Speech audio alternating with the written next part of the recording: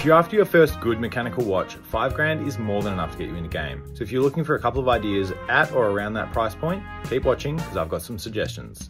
First up, we've got the Ferland Murray Salmon Sector Dial. Now, it'll cost you about 1,250 Swiss francs or about $2,900. It's an automatic time-only watch, 37mm in diameter, gorgeous Corne de Vache lugs, and super slim at 10.5mm thick. Another watch we love is the TAG Heuer Aquaracer Solargraph. It'll cost you $4,450. It's got a 40mm titanium case and matching bracelet, and it's got a quartz movement with a battery powered by a solar cell in the dial.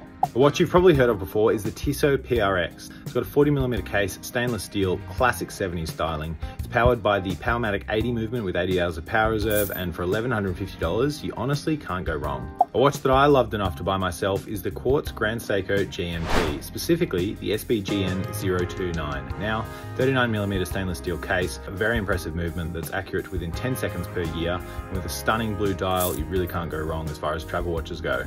A massively underrated watch from Rolex's little sibling is the Tudor Royal 41 with a salmon dial. It's got a really strong case shape, a mechanical movement, and for $3,790, honestly, excellent value. If those didn't quite hit the mark and you're after some more suggestions, head to the Boss Hunting site for the full list right now. How good?